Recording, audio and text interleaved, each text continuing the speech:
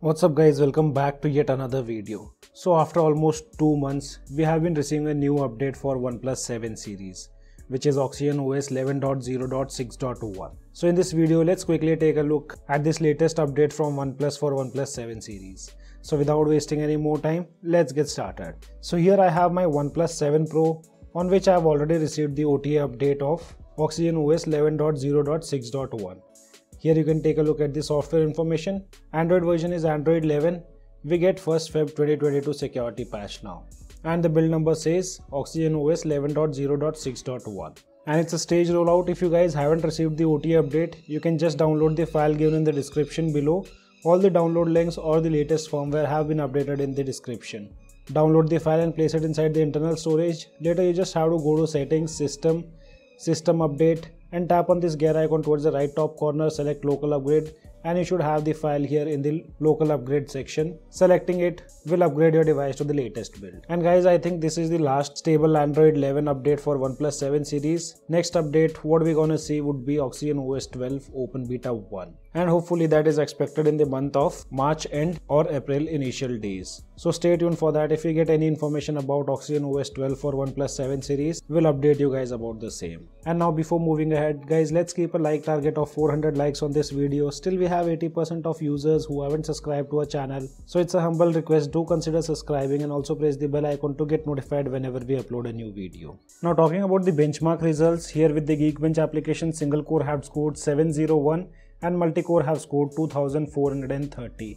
On the previous update, single core had scored 720 and with multi-core we got scores which were 2330. So slightly higher benchmark results in the multi-core segment. With Antutu Benchmark application on this latest build, we got scores of 5,42,899, but on the previous build scores were 5,43,823.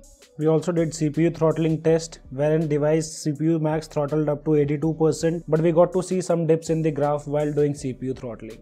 On this build, camera app version remains same, and this camera app version haven't changed since OxygenOS 11.0.4.1. After that, there's no update with the launcher also.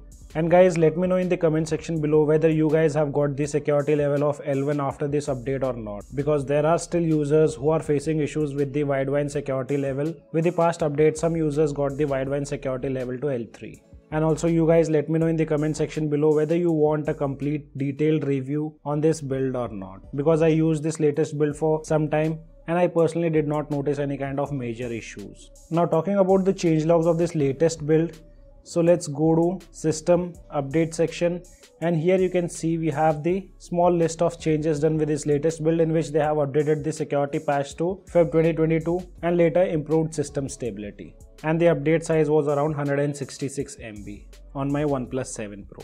We still don't get the support of 90 FPS on this build also. Still, if you set the graphics settings to smooth and 90 FPS, the max output given by OnePlus 7 Pro is 60 FPS. Don't know when OnePlus gonna fix this issue. Most users purchase OnePlus devices for gaming part, and the plus point was OnePlus used to deliver 90 FPS in games like PUBG, which is now Battlegrounds Mobile India. Though if you do gaming on OnePlus smartphones with 60 FPS, there are no issues to be seen. I prefer gaming using 60 FPS instead of 90 FPS. And this 90 FPS is not only limited to OnePlus 7 series, it's the same case with OnePlus 8 and OnePlus 9 series. On devices like OnePlus 9, which is running OxygenOS 12, still they have max output of 60 FPS. Though if you guys want 90 FPS on OnePlus smartphones which are running OxygenOS 11, then we have made a dedicated video.